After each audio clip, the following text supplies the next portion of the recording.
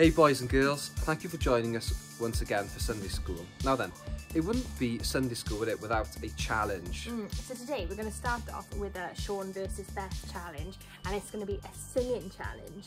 Now it's a really hot day today, so it's very important that we stay hydrated, especially for singing. So what we're going to do is we're going to take it in turn to sing a song, but you've got to keep the water in your mouth and gargle the tune. So you can see if you can guess at home, boys and girls. We're going to do 3 rounds and 1 go each. And we're going to guess each other's, and you can see if you can guess them as well. Okay? That sounds like fun, yeah. So the first round is the pop song round. So Beth, you're going to go first. I am? Okay. So think about a famous pop song. You will have heard of this song, I'm sure.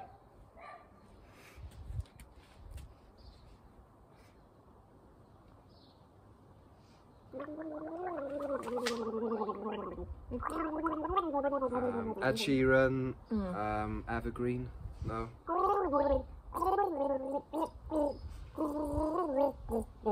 Oh, is it, you might have got it home, I think it's Taylor Swift. Shake It is Off. Taylor Swift, Shake It Off. Well done Fab. if you got it. Good well job. done, Beth. It's your turn. Here's your drink. Right, next one for me now. Okay, so still in the pop round, so I've got to guess this time. You see if you can guess as well.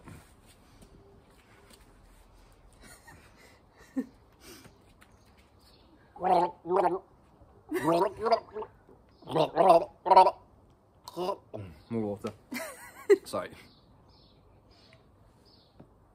Oh,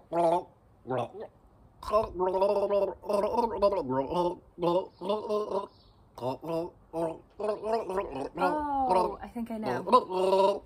Did you get that at home? I think it is George Ezra, Shotgun. Spot on, well done. Well done.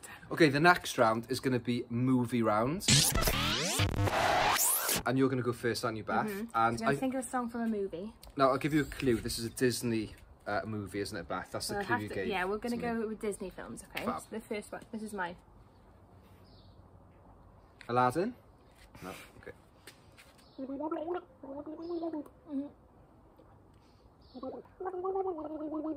Toy Story?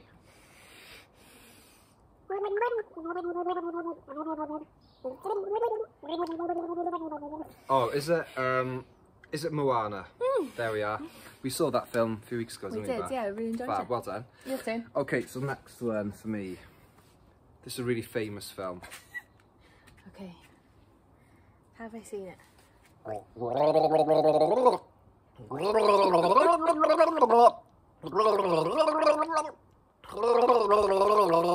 Beauty and the Beast? No. I don't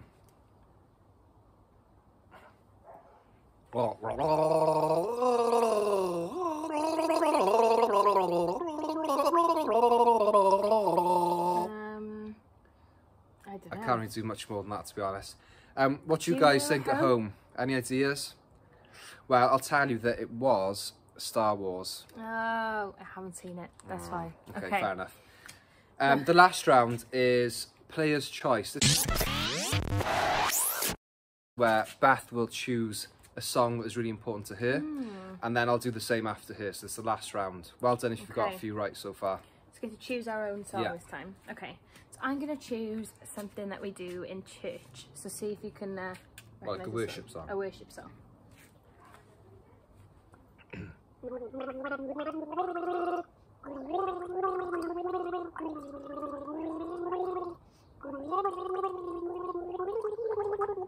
Ah, dun dun dun dun dun dun, nothing is impossible. That one, yeah? That's the one, yeah. Fab. Every giant will fall. Well done if you got it. Maybe you could do that in church next time. I think it sounds really good when you gargle.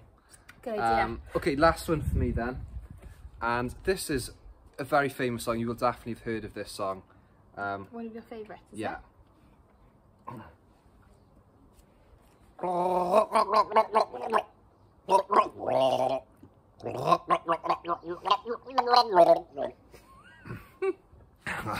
More water.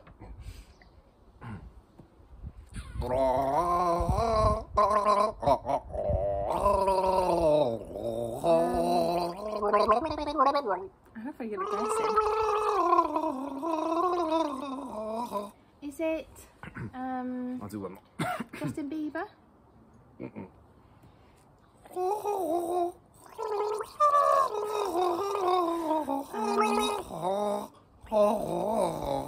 Is it Ed Sheeran?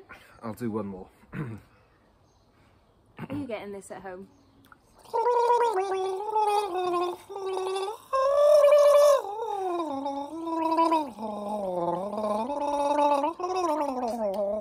I give up. I have no idea. It was, did you get it home? It was Beethoven's Fifth Symphony. I mean, have you not heard that one before? Oh, okay. Well, it's my favourite song, so... Okay.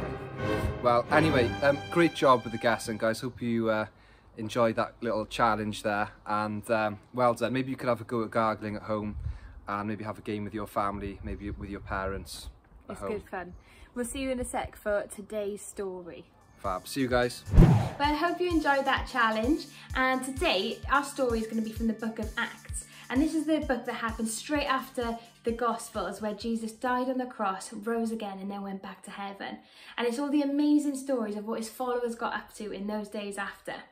And today's story is about two of Jesus' followers who did a bit of singing, and something really amazing happened. You see, Paul and Silas had been going around telling people all about Jesus and all the amazing things that he can do in our lives. But a few people in the town, they weren't so fussed on this, and they were getting very cross that they were telling people all about Jesus. And so they decided to arrest them and put them in prison. Now, if that was us, we'd be a little bit scared and a little bit worried. And I can't imagine what they would have felt. They would have felt a little bit frightened. They wouldn't have known what to do, what was going to happen. But you know, in this story, they have a very unusual reaction, and they do something a bit unexpected. And so we're going to have a recap of the story now, where you can see what actually happened. And then afterwards, we're going to have a quiz. So you're going to need to pay attention to all the details in the story so that you'll be ready for the quiz afterwards. So I'm going to hand over to Rachel, and she is going to give us our story on Paul and Silas. See you in a bit. Hello, boys and girls. Now, today's story is about two friends. They're called Paul and Silas. It'd been a little while since Jesus had died and then come back to life again and gone to heaven. And now Paul and Silas, with some of the others, they were busy going around the town telling people all about Jesus. Hello, sushi man. Jesus loves you. He can change your life. Knock, knock, knock, knock, knock. Jesus has risen from the dead. They spent loads of time going around the town, but then one day, some people got very, very cross with them. And Paul and Silas got sent to prison. A prison guard came and took them to prison, and off they went. They were taken to the deepest cell in the prison that was most secure. And Paul was put in the prison, and Silas was put in the prison. And there were different other prisoners around, and they had chains put right across them so they couldn't escape. And the prison guard had locked the door so that nobody could escape. Now the sky was dark and it was very late. Listen to the clock now and see if you can work out what time it was.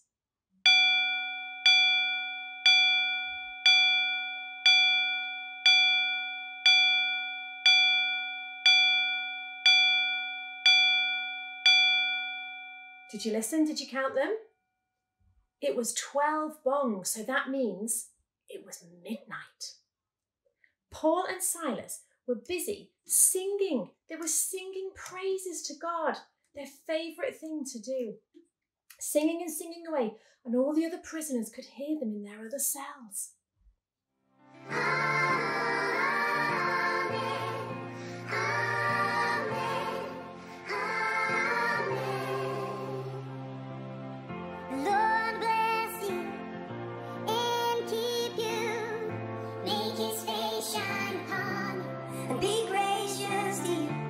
Suddenly, the whole prison shook.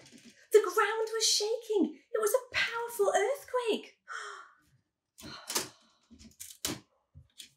Oh my goodness. Paul, look, said Silas. The earthquake has shaken all the doors open. And Paul said, Silas, look. The earthquake has shaken off our chains. They were both free. So Paul and Silas And all the other prisoners in the prison were really happy. But the prison guard was not happy. He was actually very worried. You see, if all the prisoners had escaped, then he was going to be in a lot of trouble. Oh no, all my prisoners have escaped, oh no. And then Paul called out to him, don't worry, prison guard, I'm still here. And Silas joined in, I'm still here too. All the prisoners were still there. The prison guard said, someone put the lights on. So someone put the lights on. Oh, he went up to Paul and Silas's prison cell.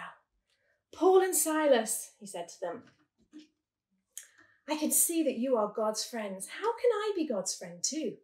So Paul and Silas explained it to him.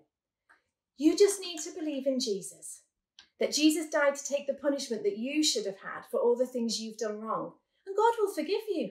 Yes, that's right, said Silas, and his Holy Spirit will come and live with you and help you every day. So the prison guard decided to become a Christian, and in fact, so did his whole family. You see, the prison guard invited Paul and Silas back to his house. Thank you, prison guard, no problem.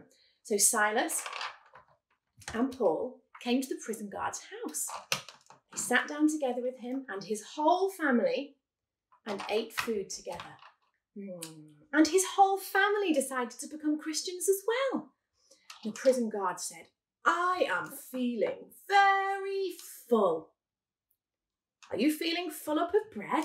Said Paul. No, I am feeling full up of happiness, said the prison guard. Me and my whole family have become God's friends. Boys and girls, anyone can become God's friend, like the prison guard did and all of his family did. And if you haven't already decided to become God's friend, you can if you want to as well. You just have to ask, just like the prison guard did. So let's pray together. Jesus, thank you that you died to take the punishment that we should have had, and we can be forgiven and we can become your friend. You can change our whole lives. Thank you that all we have to do is ask. And if you want to read all about this story about Paul and Silas, it's a real story and it's in the Bible, and it's in the second half of your Bible, in a book called Acts, in the chapter which is number 16. So have a look at it this week if you want to, with some adult in your house. See you again soon, bye! Well, I hope you enjoyed that story and I hope you're paying attention, because now I've got a couple of quiz questions for you to see if you can remember some of the details. The first one, it's nice and easy, will start you off, is what was the names of the two followers of Jesus that get arrested? So I'll give you a moment. You can shout it out, shout it at the screen. Of course it is, well done if you said Paul and Silas. That's the answer to this one. Question number 2 is this. What time did they start singing to God when the earthquake happened? Can you remember? That's right. Well done if you said it was at midnight after the clock had bonged 12 times. That was how late it was. It was right in the middle of the night when everybody else was sleeping. That's amazing, isn't it? And question number 3 is, where did the prison guard take Paul and Silas after the earthquake? Can you remember? Well done if you said they took him to his house. The prison guard took them both to meet his family and to tell all the other people in his family all about Jesus. Now, what I love about this story is that Paul and Silas probably felt a little bit worried and a little bit scared when they were in prison. But you know what they chose to do? Instead of panic and instead of complain, they chose to worship God and they chose to sing to him and to sing praise to him. And when they did that, God did an amazing miracle and set them free from the prison. Isn't that amazing? And not only that, but they were put in prison in the first place for telling people about Jesus. But then, when they got freed, they were able to tell the prison guard about him and all of his family. And they got to tell so many more people about Jesus because of this amazing miracle. And what we can learn from this story is that sometimes when we feel a bit scared or worried, the last thing we want to do is pray or ask God, tell God how brilliant he is and how amazing things are. But actually, what we learn from Paul and Silas is when we choose to worship, when we choose to put God first and to thank him for how amazing he is, that God can do amazing things in our lives. And so we're going to explore that a little bit more in today's session. Have you ever watched a Wales rugby match when Wales are playing? We've been lucky enough to go to a few games, haven't we, Beth? We have, yeah. And the experience is always amazing. Now, it's really exciting to be part of it when all the fans are singing. My hymn lad yn hadayan anwyli mi. They're shouting their support, they're chanting. Wales, Wales, Wales. They're cheering, it's amazing. And when they're singing, they sing to show that they're Welsh, they're proud. Feed me till I want no more, They're part of the team and they're getting behind them and they want them to win. Feed me till I want no more. And in some games, there's been times where maybe Wales haven't been doing so well. Quite rare though. Very rare. Very rare. And maybe they look like they might even lose. And the fans, you think, oh, maybe they'll think, oh, I won't bother singing so much then because they're not winning. It's not going the way I wanted to. But do they do that? No. No, of course not. They sing even louder. And you know what? That can really change the atmosphere in the game when the fans start supporting them and that can really change things on the pitch. Yeah, and not always. Sometimes the game still doesn't go the way that we want and sometimes we don't win. But do you know what's amazing is that the fans are still behind the team and it changes the atmosphere for those who are playing. And when we sing to God, it's a bit like that too. Like when we choose to worship him, amazing things can happen. Yeah, we worship him to show him that we belong to him, to tell him that he's amazing, and to thank him as well for all the amazing things he's done for us. And it doesn't mean that our circumstances will always change when we worship, but what God does is he changes our hearts and he helps us to know his love and to trust him even when things don't look the way we would like them to look. And so we can know his love and his peace as we worship. And what I love about worship is that it doesn't just need to be singing. Now often we say in church that our worship is the time that we sing and that's what we do, and that's just one way we can worship God. But there's loads of other ways we can do it too. Like throughout our days, all the things that we do can be used as a way to worship God and to thank him for who he is. And this is a Bible verse that it says in Colossians chapter 3 verse 17. It says this: let every detail in your lives, words, actions, whatever, be done in the name of the Master Jesus, thanking God the Father every step of the way. So this verse shows us that we can use whatever we find ourselves doing as a way to worship God. And that might be all the things that you love doing. Perhaps you really don't like singing. Perhaps that's not your thing at all. Like it's very much mine, but maybe it's not yours, and that's okay. Because there's loads of different ways that you can show God how thankful you are to him. Perhaps you like drawing and you like to do art instead, and you can express yourself that way. Or maybe you like writing things down or writing stories or writing poems, and you can do all those things to show God how amazing he is. But not only that, the way that we, like it says in this verse, the way that we are in our lives, our words and our actions, all of these can be used to worship God. So my challenge for you is this week, how can you worship God where you find yourself? And sometimes maybe you'll find yourself feeling a little bit worried or a little bit nervous. Perhaps you're back in school and it's a little bit strange and confusing. But you know, when we choose to worship God, he can change our hearts and he changes the atmosphere around us and helps us to see that God is in control and we can trust him because he loves us so much. And so if you find yourself feeling a little bit worried, why don't you find something to thank God for, find something to worship him for, and as you do, allow him to help you and to guide you and fill you with his love, which is amazing, isn't it? So shall we pray? We'll thank God for all the amazing things he does and the miracles in this story. And then we'll come to a close for today. So let's pray. Dear God, we just thank you that you are amazing, that you are completely brilliant and you love us so much. And God, we thank you for all the amazing things that you have done for us and that you continue to do for us. Thank you that we can trust you and that we can worship and it'll help change our hearts and change the atmosphere. So God, I pray you'd help us to worship you this week in everything that we do. Amen.